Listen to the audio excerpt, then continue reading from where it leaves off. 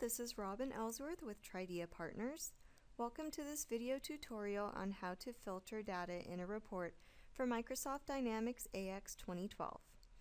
I will show you how to create a filter when generating a report. Using a filter when generating a report is useful because only information you are interested in will be present in the report. Let's take a look at how to filter data on a report. I have the Microsoft Dynamics AX 2012 client open on my screen. For this tutorial, we want to generate a customer report, but only include customers whose terms of payment is net 30. To print the customer's report, navigate to Accounts Receivable, Reports, Customer, and click Customers. In the Customers form, click OK to generate the report.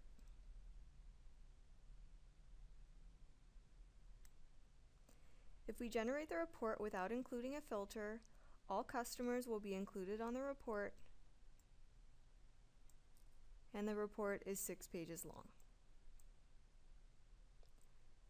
Since we only want to see customers whose terms of payment is net 30, we can include a filter on this report.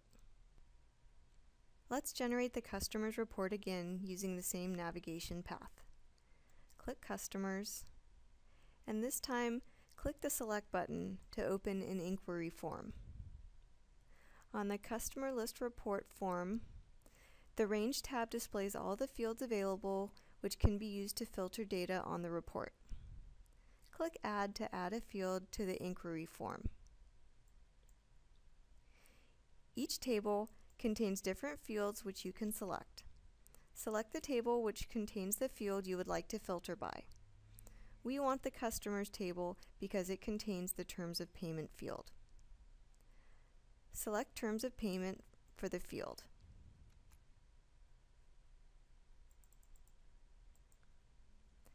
In the Criteria field, select the data you want to be displayed on the report. We want net 30. When I click OK, it closes the inquiry form, and when I generate the report with this filter, the report will only include customers whose terms of payment is net 30. You can also use special characters to select criteria for the report. Select multiple criteria by inserting a comma and selecting another criteria option. Using this criteria, the report generated will show customers whose terms of payment are net 30 and net 45. You can select a range of criteria options by inserting 2 periods between the criteria. Say you want to generate a report for customers whose terms of payment are net 15, net 30, and net 45. You would select net 15, insert 2 periods, and then select net 45. Using this criteria, the generated report will contain customers whose terms of payment are net 15, net 30, and net 45. To select specific criteria, you can use a wildcard asterisk. For instance, if we enter net and then an asterisk, the report generated will contain any terms of payment which start with net. To exclude a certain criteria, you can do so by placing an exclamation point and then selecting a criteria. Now when we generate this report, it will include all customers except customers whose terms of payment is net 10. You can add another field to sort by to further filter the data on the report by clicking the Add button.